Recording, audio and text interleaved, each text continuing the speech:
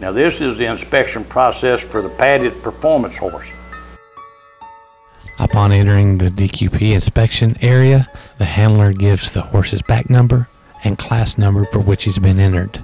The first part of the inspection process is thermography, looking for any abnormal heat patterns.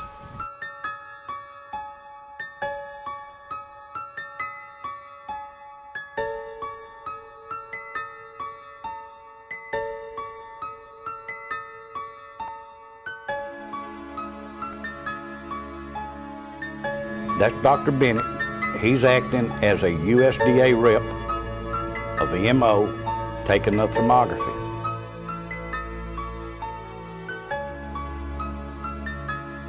Now, just to let you know, this thermography, you're supposed to be in a room for 20 minutes before you ever do it. You're not supposed to be doing it out in an open area, but this is the way it's done at the celebration, so this is the way we're showing it.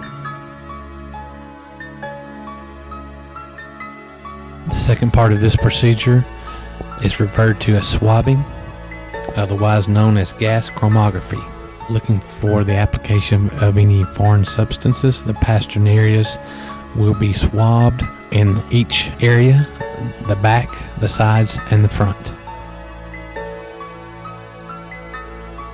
Each pastern area is swabbed independently. The second part of the inspection process, the horse is led in front of the DQP, directed to do a figure 8 around 2 cones. The DQP himself monitors the horse's movement, so the horse maintains free and easy movement at all times.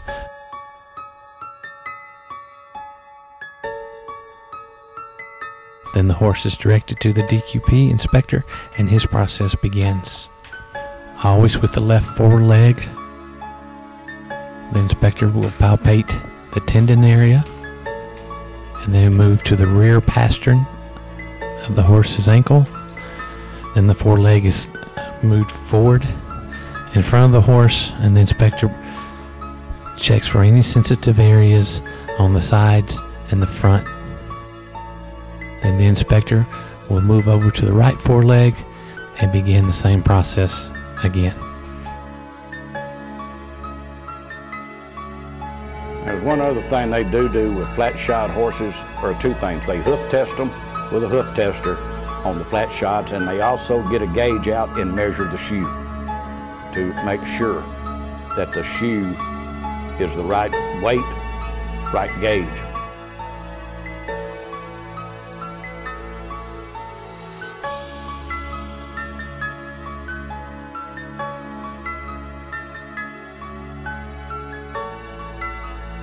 It's after this inspection by the DQP that the VMO, or the USDA veterinarian, will step in. He'll monitor the horse's movement around this same figure 8 pattern. Then the horse is directed back to the VMO for his process of inspection to begin.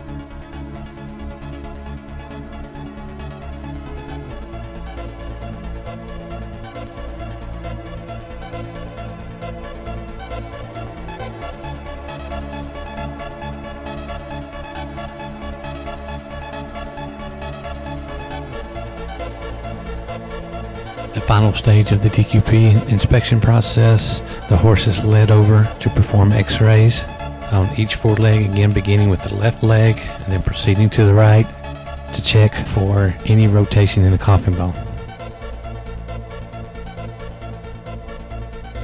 And I want to make a statement right now. The USDA, the Humane Society, other organizations have used a shoe with nails in it to say this is the amount of nails we put in a horse's hoof.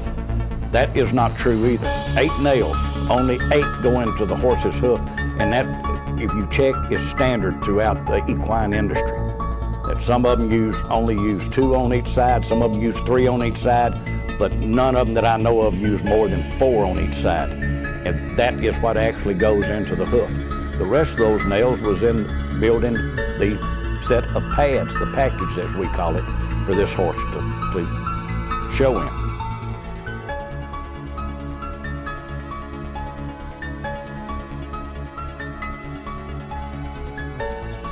Upon being cleared in all these different areas of the inspection process, the horse is directed to the warm-up area, and then the process begins to prepare the horse for competition.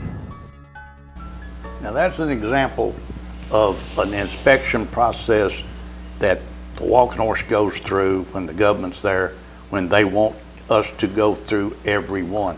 A lot of times, even on the x-rays, they misdiagnose what is actually going on, especially when he said rotation of the coffin bone. Right. They have taken and turned down horses at Celebration for rotated coffin bone, but once they get up to Rood and Riddle or one of your major veterinary clinics, nothing wrong with the coffin bone. Same thing with Scarroot. They found horses out on Scarroot. They get up to one of the larger veterinarian clinics, they look at it and they cannot find any scar on the horse.